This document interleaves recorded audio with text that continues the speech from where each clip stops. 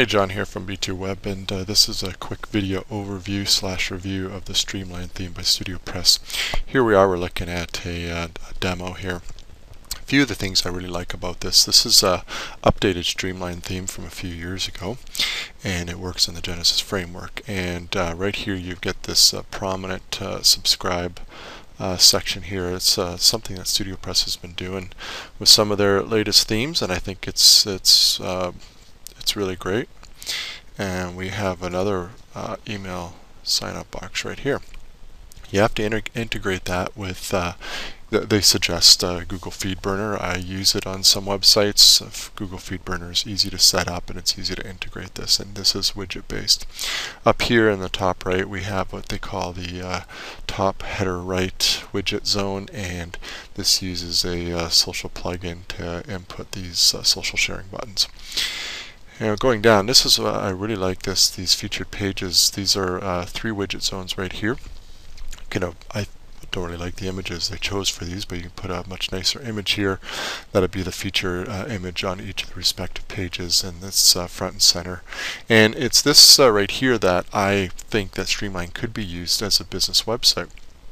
I don't think it's the best business website theme, but I think it could certainly be used, especially if you have a sort of a real business / blog hybrid type website. But this would definitely could work for creating a business website. So visitors come here, you're obviously going to put your most important featured pages there, probably services, about, products, whatever. Now here we have something that's unique to this theme, and with the posts they have the way you select an image in your post as the featured image, and it'll actually display the image above the title, and I really like this.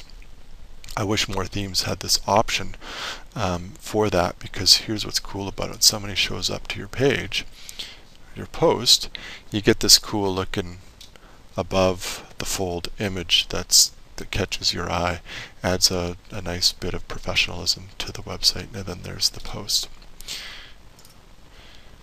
Going down, we're still on the home page here. So you can set out the number of posts that you're going to display on your home page, and there's 3 here. And at the bottom we have a 3 widget zone footer. So these widget zones, this content here will show up on every page of your website. And then at the very bottom is the sort of what I call a hard copy footer for this theme. That's it in a nutshell. It has the usual sidebar, and the layouts are only 3, so you only have the two column option or a full width option for any page or post. So let's take a look at the back end of this and see how we would construct this theme. I've got my my website here. We're in the dashboard. So I've installed Genesis, and so I got my Genesis menu there, and then we have the usual WordPress menus.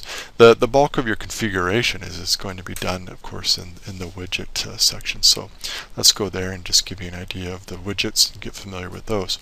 So we have the primary sidebar. We have that header right, which is where the social media buttons were. Now we have this newsletter widget, which is where right here, right above the featured pages section. This is your newsletter widget. And in order to get that set up, all you do is you drag your Genesis eNews updates there, and you put in title, throw some text in there, and your Google FeedBurner ID, and you're good to go, and it's all set up. Now we have those featured pages right here. Those widget zones are right here. Featured 1, featured 2, featured 3. Very simple. You don't have to, because it's a widget zone, you don't have to link to a page if you don't want to. You could throw in text, you could throw in large images, you could basically create it any way you like. Because it's a widget zone, it's a free-for-all. After post, there's a widget for the after post, and this is kind of cool. You can put ads in there, or like an author box or something you want to show up after every single post. And where that appears on the website is here. You go to a post and you scroll down. And we've got this gray section, this gray box. It's after post widget, and you put AdSense in there or whatever you want. You could put a subscriber box in there if you want, if you use an autoresponder. And then we have our 3 footer widget zones right there. So when you are in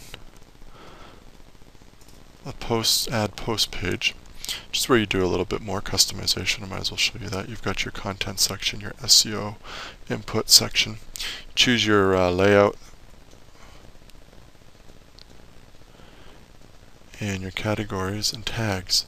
In order to get this image to show above the post, you're going to deal with the featured image. Usually what I do is when you upload an image, which you do right here, you click here, there's an option in the image configuration box, and you can set as the featured image, and then that will display above the post, which I think is a really nice touch for this theme.